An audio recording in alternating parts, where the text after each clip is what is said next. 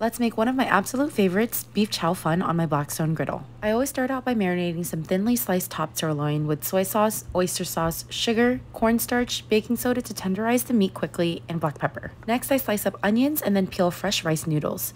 I have the full sheets here, but you can buy them pre-cut at most Asian markets. On high heat, I cook the marinated beef first along with onions that I like to lightly stir fry, leaving a nice crunch to them still. Right next to it, I cook the rice noodles. If the noodles need to be softened, I steam them under a cooking dome with a little water. Creating a hole between the noodles, I scramble a few eggs and toss everything on the griddle together. The sauce for the noodles consists of dark and regular soy sauce, oyster sauce, chicken bouillon, sugar, cornstarch, Shaoxing wine, and sesame oil. I pour the sauce over everything and add a bunch of bean sprouts and green onions to finish the dish. This recipe may seem to have a lot of ingredients to some, but these are all Chinese pantry staples. For more on this recipe, visit blackstoneproducts.com.